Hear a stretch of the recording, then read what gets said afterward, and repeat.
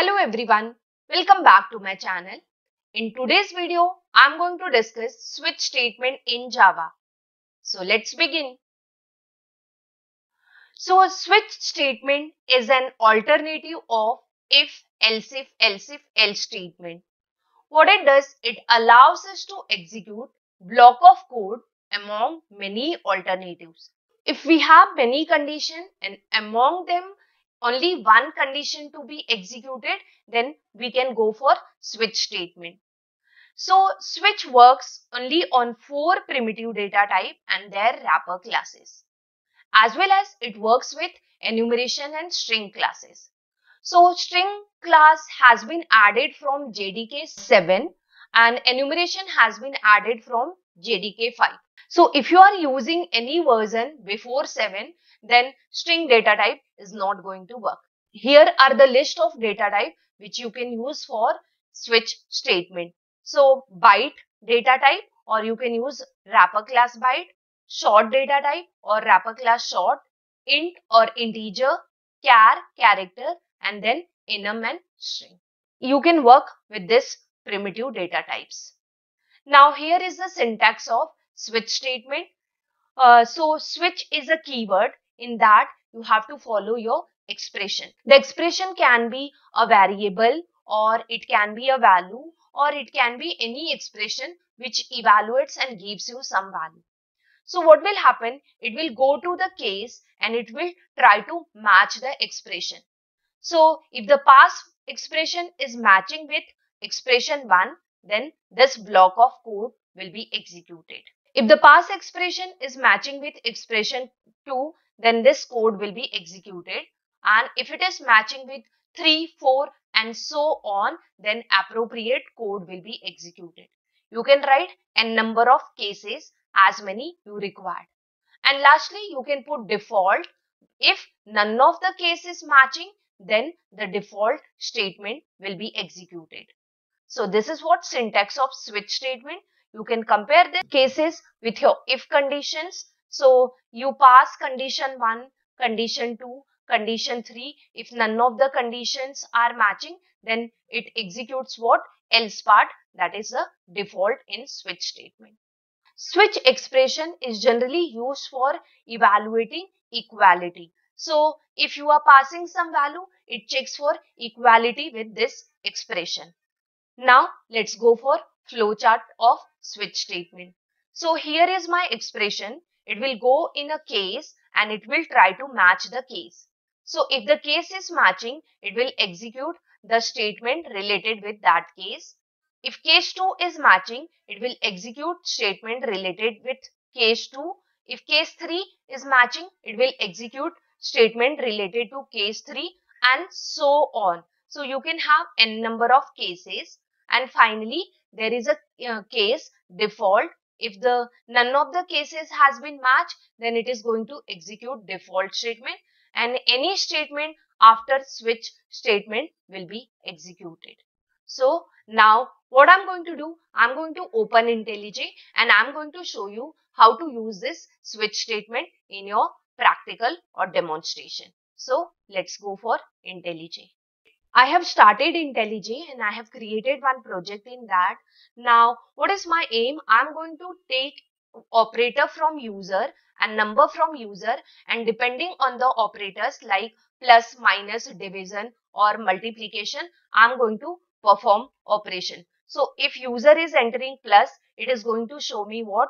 Addition of number. If user is going to enter star or division or modulo, you can take any operator, then appropriate activity should be performed and output should be printed. So this I'm going to do using switch case statement. So first of all, what I would like to do, I would like to accept 2 number from user for performing my operation, and the operator also I'm going to accept from user. So let me do that.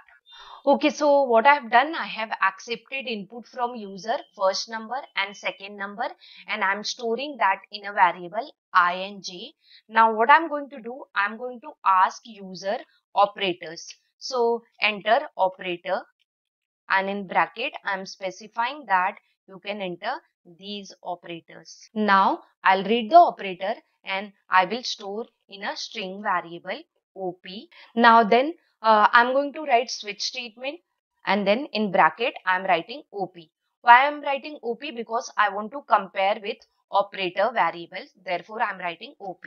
Then my next statement is going to be a case, and then what will be my case? Plus.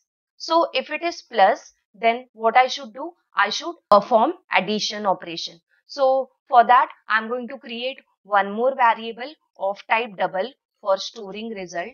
So then result is equal to I plus j, and then I'm going to print output, that is, so addition of I, that is actual value of I, and j is my result variable. Now then I'm going to write break because it should come out of this case. So same code I'm going to write for minus, star and division. So I'm just copying and pasting these lines. So just let me change this operator. Here it will come minus, minus, and then subtraction. Okay, so similarly, let me complete division and multiplication. So now I have completed all the cases. So if user is entering plus operator, my plus operation will get executed. If user enters minus, star or multiplication, then appropriate statement will be executed. Now suppose user has not entered plus, minus, star and division, then what I'm going to do? I'm going to print a default message, that is no such operators. Okay, so this completes the program. Depending on the operator, I'm going to get result. So now I'll run this program to see what output we are getting. Okay, so it is asking me number. So I'm entering number, for example, 12.4. It is asking me another number. I'm entering some number 17.9. Now it is asking me operator. So let me enter operator plus. So it is showing me addition of 12.4 and 17.9 is 30.299 and so on.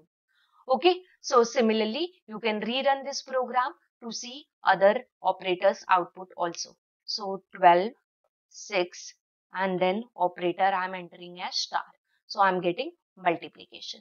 So whatever operator you are entering, it is going to match the operator with appropriate case. If it is matching, it is executing that line and then it comes out of the switch statement. And now suppose if I enter anything other than plus, minus, star, then what output I should get? So I am entering, for example, modulus sign. So I am getting output as no such operators because none of the case has been matched. So that was example of switch statement in Java. Now let me explain why I am writing break statement. If I don't write this break statement, then what will happen? If my case has been matched over here, then all the statement after this matching will be executed. So let me comment this break and show you what will happen if I don't write break statement. Okay, so now it is asking me number 1 and second number, and then I'm entering operator as plus. So can you see what output I'm getting? I'm getting addition, subtraction, multiplication, division and no such operator. Why it is happening? Because my case has been matched over here.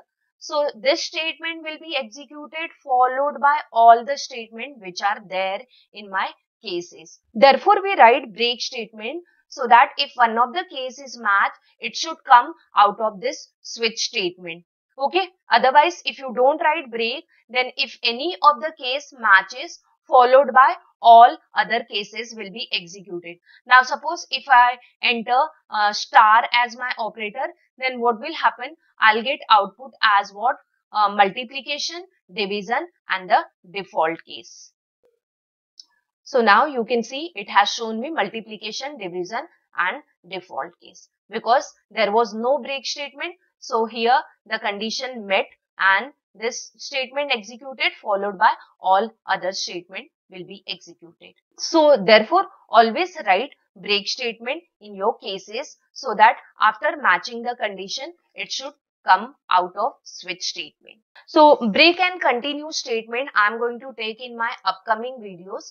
for time being, let me tell you what is this break statement. This break statement is going to take you out of this switch statement when the condition matches and statement execution finishes. Okay, so that's all for switch statement. I hope you like the example. So whenever you want to check for equality, you can go for switch statement, or you can use what, if else if also. So thank you friends for watching my video till end. If you have not subscribed to my channel, or if you are new to my channel, please do subscribe it now, and don't forget to press bell icon. And if you have any comments friends, do put in comment box. I'm going to surely reply to your comments. And if you like my videos, please share my videos to your friends so that they can also get benefited of this. Thank you friends for watching my video till end. See you in my next video. Till that, bye bye and take care.